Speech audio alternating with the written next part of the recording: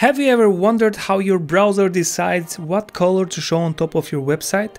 What if I tell you you can easily customize that to align your Shopify store to your branding guidelines?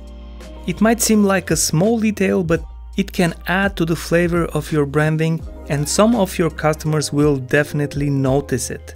The color that is featured there is dictated by a meta tag. Most of the Shopify themes have that set by the default to feature the color of your call to action button.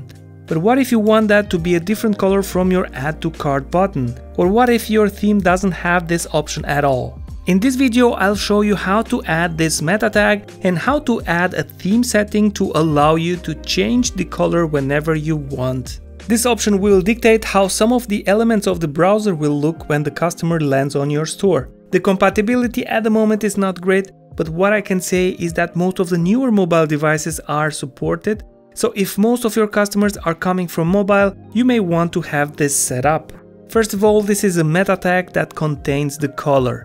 You can have a preferred color for dark mode and one for light mode if you want to go the extra mile. To have this set up on your Shopify theme, you will have to go to your online store, click the three dots and edit code. Inside the code editor, you will search for theme.liquid, and here you will search for theme-color.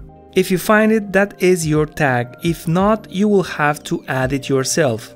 As I saw, many of the themes will feature here the background color of the add to cart button. If you just want to change the color, you can add the color code in there, save, and you are done.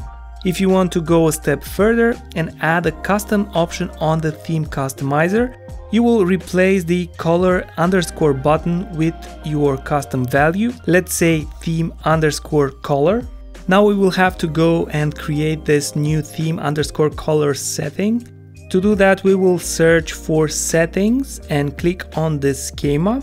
Inside here, we will scroll down to the header settings and add a new entry that should look like this. Now feel free to edit the values, then hit save.